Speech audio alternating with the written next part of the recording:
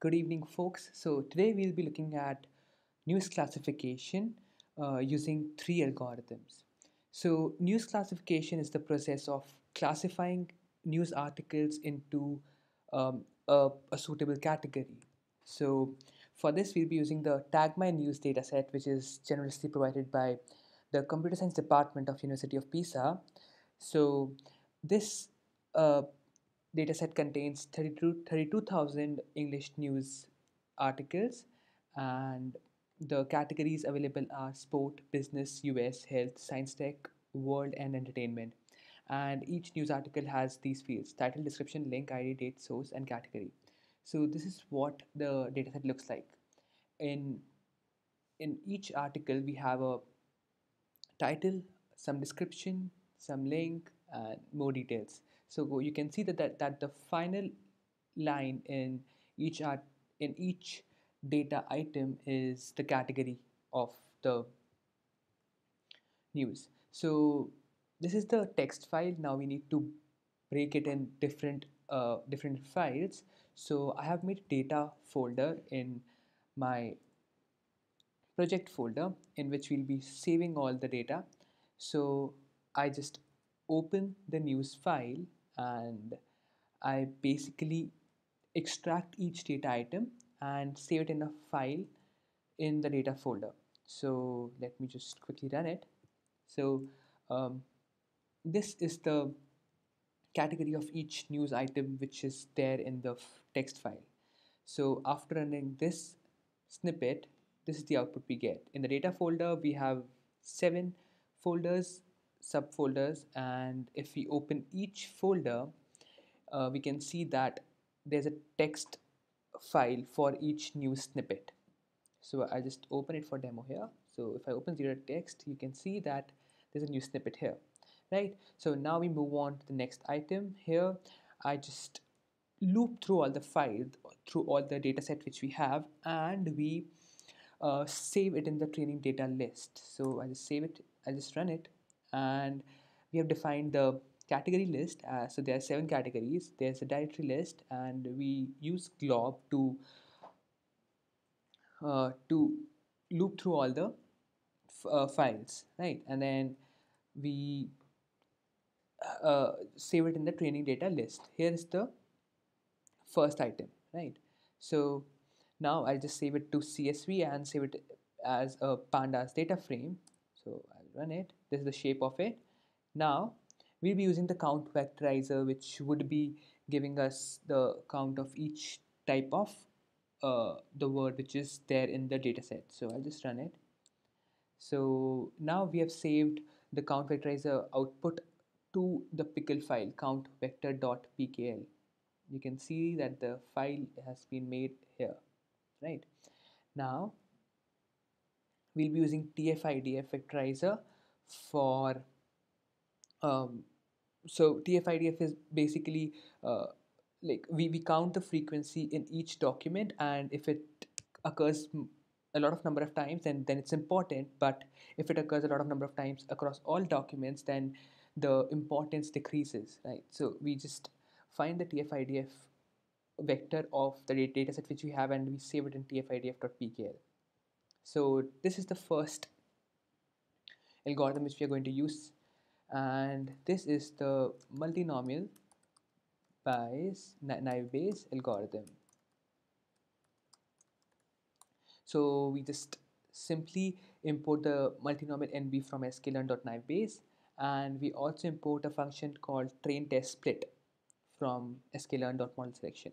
So the first thing we do is split the data set into train and test data set, and the test data the data size is 25% of the total data. And we have a classifier here which fits the train data according to the multinomial naive Bayes algorithm, and we finally save the model in nb underscore model.pkl file. So here's the output. Here you can see that we have the model file. Now just to show you that the model is working, I have a very small test code here So what this code does is that we import count vectorizer, we import TFIDF transformer, and I just write a normal uh, a news title. Okay, so Apple stock rises by 10 times.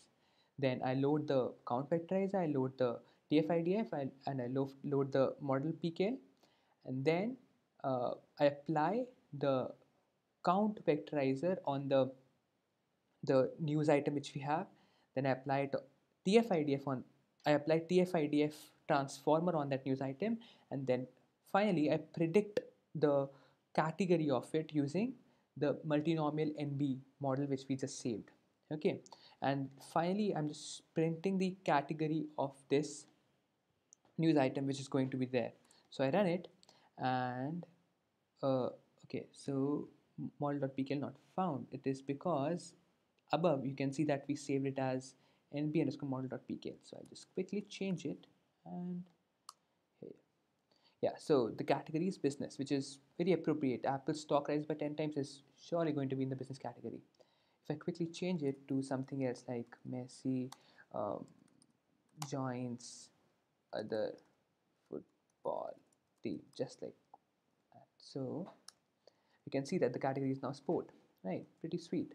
So now we run it on the test data set. So you can see that I'm running the predict function on test data set. I'm saving it in the res.bias.csv file, and I'll be printing all the output. So you can see that the first one is the predicted output, and the second one is the actual output of that news item. So we have few correct results, but then we have few wrong results as well. Like this one, sport US. So we predicted the news item as sport, but actually it was from the US one. So this is the first uh, model with first algorithm which we use for our uh, news classification task. So we'll also be making the confusion matrix. So the confusion matrix is a standard way of representing the false positives and the true negatives and all those things which we get. So this is important for plotting the graphs and calculating F1 score and recall score. Right. So I'm just saving it as a confusion matrix right now. Okay. So we can also print it. So this is how the confusion matrix looks like for the existing uh, data set. So now we'll be using the MLP classifier, which is used for Softmax. Softmax is basically the last layer of the MLP classifier. So we'll be now using the Softmax algorithm, and the result is going to be really accurate because of because that's what we found. So we import MLP classifier. We just initialize the class, and then we again split the data set into two, test and train, and we fit it according to this classifier. It's going to take some time, and here's the classifier, the learning rate, and the iterations and all is shown here. Now we save it in softmax.pkl, and we predict for the test data set and save it to res softmax.csv and print all the output.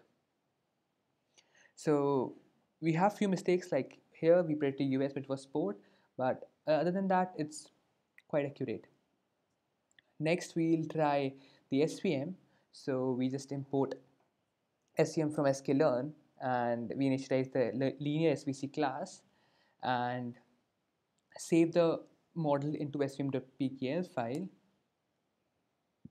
and we'll be printing the output for it. So here's the output for the SVM algorithm. So we predicted news classes using three algorithms. So firstly we used the knife based classifier, then we used the softmax algorithm, and then we used the SVM algorithm. And let's see how the plot of these algorithms look like. So if we see for multinomial knife base, this is how the graph looks like. So we have good accuracy for sports category, but the accuracy slightly reduces for US and health ones. And we have also plotted the recall and the F1 score. Next, if we see for Softmax, we have actually a good score. So the accuracy is almost zero point 0.9 for all the cases, so except for the sports one. Other than that, we have zero point 0.9 for all the categories. If we see SVM, we almost touch zero point 0.9 in the business category, but in the remaining ones, it's 0.75 is the minimum, and average is zero point 0.8 something. So if we find the averages and plot it for all the three algorithms, we get this graph. The average accuracy for Softmax comes out to be 0 0.9, and for SVM it's 0 0.8, and for knife base it's about 0.65. So the red bar is the accuracy, the middle one is recall score, and the final one is F1 score. So this is the result which we have for the news classification algorithms, and we think that Softmax is a really good algorithm if we have the task of classifying news articles. And uh, the the code for all these algorithms is in this Jupyter Python notebook. We'll be uploading all this code and the data files in a zip folder with this uh, video. I'll be sharing the link down with the video, and that's it. So um, yeah, so that's it. So this was a group by like our group consists of me, Vijay Nandwani, and then we have Shubhangi Kishore, Pallavi Gupta, and Shubhang Arora. Thank you so much, and have a good day.